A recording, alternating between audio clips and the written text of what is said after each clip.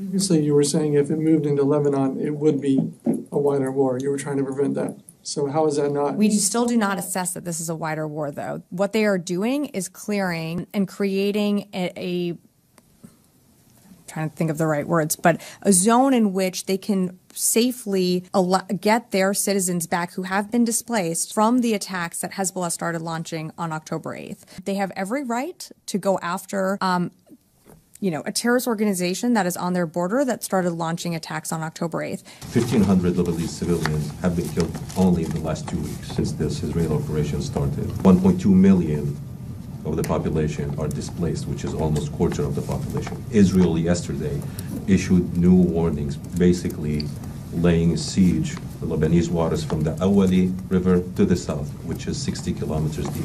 Tens of evacuation orders from the southern parts of Lebanon, striking in Tripoli in the north, Beirut every night, Bekaa in the east, Saida on the coast. Does this sound like a limited operation? We are not on the ground conducting these operations. So again, I can't speak to the operations itself. I can just speak to what we are here doing at the department and what we're going to continue to do. And the Secretary is going to continue to impress upon Minister Gallant that civilians need to be accounted for in the battle space. In terms of their operations, from what we understand, Fadi, it is still limited.